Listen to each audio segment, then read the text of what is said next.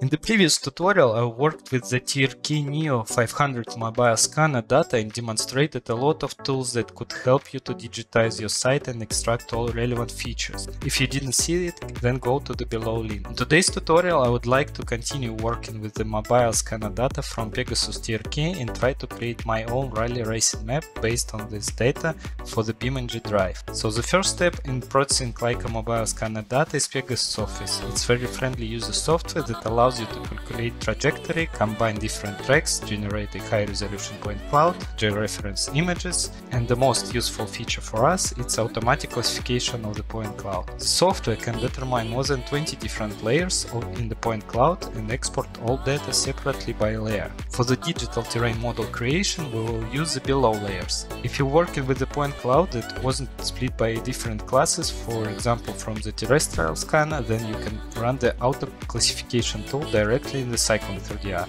and select the auto type for classification.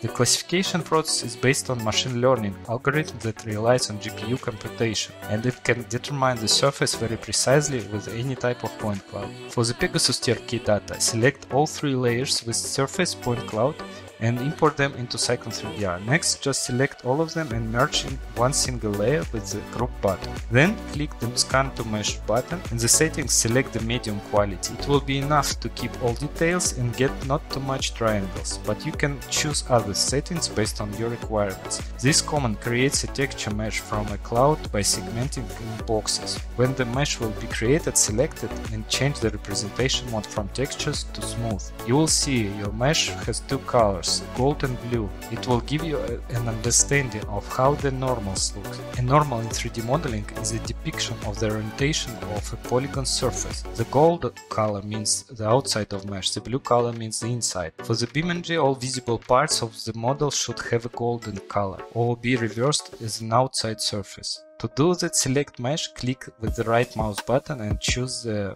ungroup in the pop-up window. After ungrouping, you will see that all parts will have different colors. Select all of them and assign the gold color to them with the right mouse button. Select it in the pop-up window menu color and choose gold. Next, select all blue parts of the mesh and reverse them with the right mouse button. Click the reverse button in the appeared window. With Cyclone 3DR, we have different options for how to improve our mesh surface, but before that I recommend you to stitch it, because after the scan to mesh tool we get a lot of mesh segmented by boxes, and tools with filling holes don't work correctly with it. Select all parts of the mesh and click the stitch mesh tool. Overlapping areas between two meshes will be identified according to the tolerance distance, and the meshes will be connected with a clean mesh in the overlapping areas. After that, we can reduce the number of triangles to make the surface more light. Select it and click the reduce button. This command simplifies or reduces the number of vertices of the selected meshes and applying an overall reduction. There are two methods of reduction: control the deviation and keep the aspect. You can play with different settings to get the best result. Use the Fill Holes tool to fill or modify the free borders of the selected mesh. Select the holes you want to fill. Select holes are displayed in pink. Click Preview. The triangles are built in prolongation of the free edge to fill. Try to use different options such as add points inside holes and prevent self-interaction to get the better result. Improve the border of the road with the Smooth Border tool. This command modifies the borders of the selected meshes. The borders will be smoothed. If your holes have not close contact, then the tool will not help. Use the bridge tool in that case. The command is used to make bridges to separate big holes into smaller holes, which are easier to fill with curvature continuity using the command Fill Holes. If your surface have some unwanted triangles, you can improve them with the local smoothing tool. This command allows you to smooth local parts of a mesh with a brush. Also, you can use Replace a Part tool. This command deletes triangles and vertices inside the zone and replaces these local areas with a new smoothed mesh. If you want to add some sharp edges to your mesh, then first you need to create polylines, which will be used to reorganize the triangles. Select your mesh and polylines and click the Sharp Edges tool. The meshes will be locally modified and stretched to pass through the polylines. It can replace rounded edges, fillets or chamfers. Sometimes could be helpful just to delete redundant triangles on the border of the road that are stuck too much from the main surface. Extract the external contour, apply the offset tool on it, and then use the join to contours tools. This command creates a mesh from two contours. You can adjust tangency and surface curvature. It will let you easily create the surface in that area where you don't have enough data.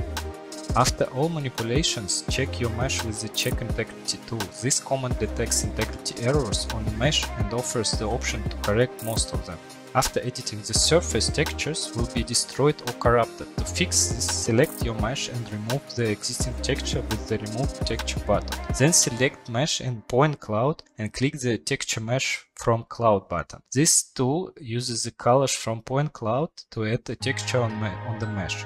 Optionally, set the maximum distance. It defines the threshold above which the closest point of the cloud is rejected and will not be used for texturing the face. For building, we can use different kind of approach. I decided to create manually a simple shape of each building because a lot of walls are covered by trees and creating nice triangulation from this data is not possible. For the same reason, I didn't use here building extractor tool, but in some other projects we can use this tool. The main goal here is to get a very simple shape for each building to get a similar to reality visual representation and at the same time not overload our computer. So I use Cyclone model to create all buildings and fences because this software has a lot of tools for auto-fitting different elements into the point cloud. And from the segmented point cloud layers, I took the below layers. When all elements are done, we should transfer them to Cyclone 3DR via DXF format. While importing the 3D model to Cyclone 3DR, I choose the force unit option to keep the right scale. You can create this sample model in any other software you like and copy them into Cyclone 3DR. It supports many popular formats like OBJ, FBX, DWG, IFC, STL, JLB, IGES and others. Next, we need to check that all elements have the right normals orientation and ungroup it and colorize it to gold color, then reverse all blue elements in the same workflow as with the road surface. The next step is to colorize all buildings to real color. For that we can use the data from Pegasus TRK exported in E57 format. This format allows keeping panoramic images, so when we bring it to Cyclone 3DR we can disable the option for importing clouds and leave only panoramic images. To colorize the mesh, select it and some images. Then launch the Smart Texture tool. The mesh will be textured based on the closest selected images, and sometimes sidewalls could be colorized from the wrong panoramic. To fix this, select Mesh and run the Adjust Texture tool. Choose the Remove Current Texture mode and fence the triangles which should be modified. This tool will erase the texture information from them. Next, click the Explode by Texture tool to split the mesh on different surfaces based on the texture information. Now select the required part of the mesh and panoramic images which you want to use for texturing and apply on it Smart Texture again. Repeat this workflow again if you will be not satisfied with the result. Also, optionally, you can select other surface objects and use them as an obstacle. They will filter images and thus the corresponding images won't be applied locally to the mesh. Before exporting all models to other software, I recommend you to set the coordinate system somewhere in the middle of your scene because not all software can work with big coordinates. To do that, just run the Define UCS tool in the period window, click plus symbol and specify the place where you want to move the origin of your coordinate system. Then export all models to GLP format. Keep the option Export in current UCS and leave meters as units of measurements. Import that model to the Blender with the standard option. After import, check that all normals have the right direction. Go to Overlays menu and select the Face Orientation option. You will see two colors. Blue will be visible in the game and red will be hidden. To change the orientation, select the object and switch to Edit mode. Select faces that should be reversed and click Alt-N on the keyboard. In the period window, click the flip button. In Blender, we have option to adjust the texture of our objects. For that, select the mesh and switch mode to Texture Paint. Use the Clone tool to copy the colors from the specified area to the active location. Set the reference area with the Ctrl and left mouse button. And next, just move your left mouse button over the area that should be modified. Change the radius of the cursor and strength parameter if it will be required. You can repeat the same workflow for buildings and other elements. When your model will be ready, export it to DAE format, but create a separate folder and save all files there. Choose the global orientation option and leave Z as the default up axis.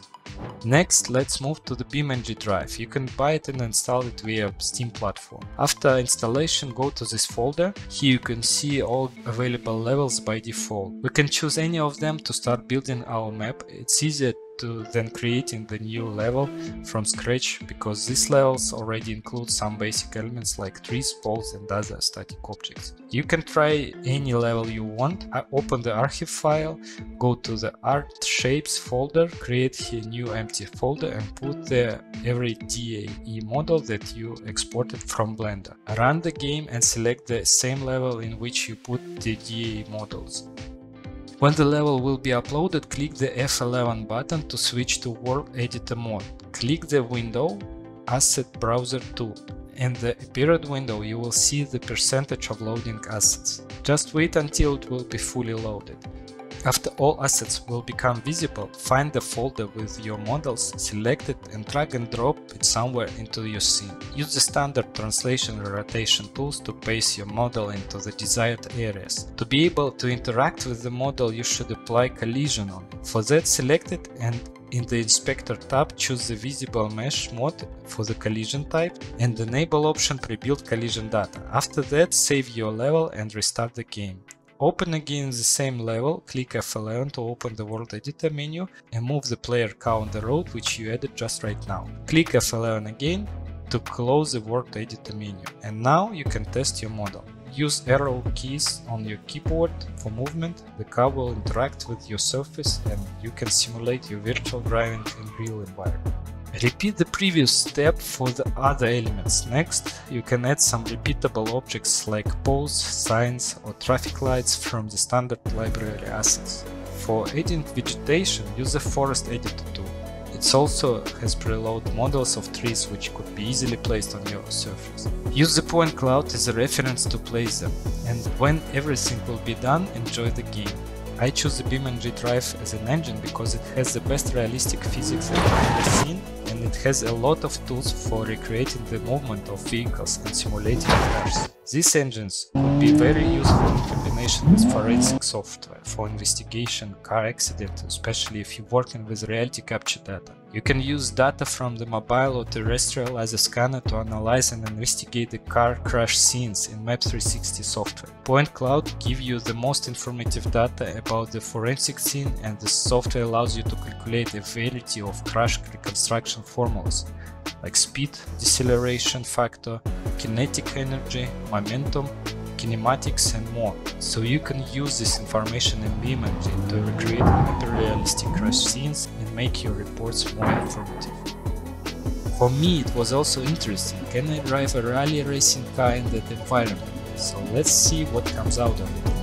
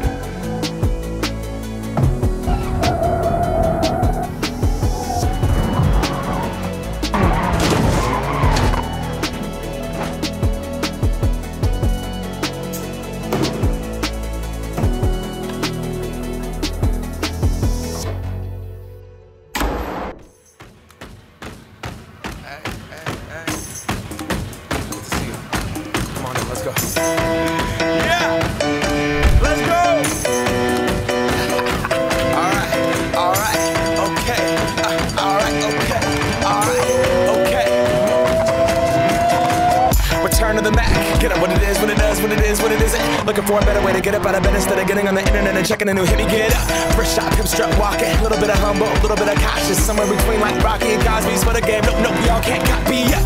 Bad moonwalking, and this here is our party. My posse's been on Broadway, and we did it all way. Grown music, I shed my skin and put my bones into everything I record to it. And yeah, I'm on. Let that stage light go and shine on down. Got that Bob Barker pursuit game and Plinko in my style.